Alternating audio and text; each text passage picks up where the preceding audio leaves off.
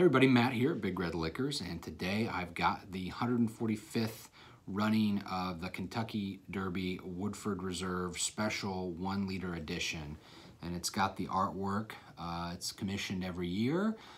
This is the second time that they've actually had one of their very own employees who works at their, I think it's their corporate cafe they've got at their headquarters.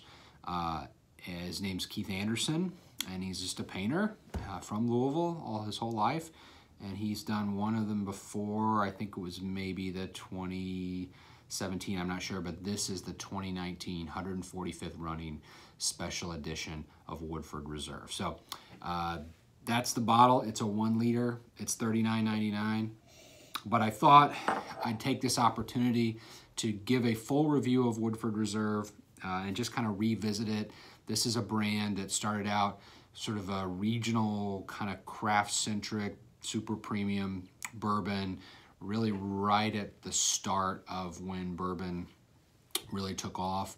And now for Brown Forman, I think it's grown from a national brand to something that they really have international plans for, something to really get out there and all over the world in the vein of like Jack Daniels, another one of their little brands. Okay, so on the nose, you can definitely smell the influence of the Old Forester lineup. 90.4 proof. I get brown sugar. I get a little cinnamon. I get like a soft oak spice to this. Touch of fruit, like red fruit, apple orchard, that kind of thing.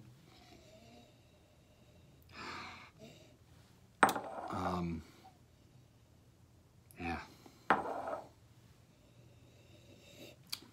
Perfumed, but still spicy and still kind of in that classic bourbon vein. All right, let's taste it.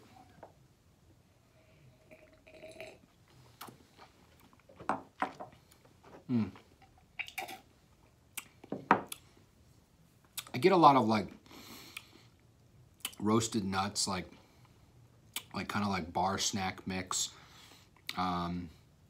The oak spice is right there, kind of mid-palate to finish. Softer vanilla.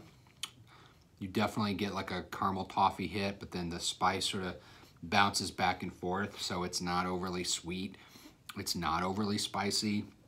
I think this is meant to be a very palatable, sipping, kind of middle of the road in terms of flavor profile for bourbon. Let's try it again.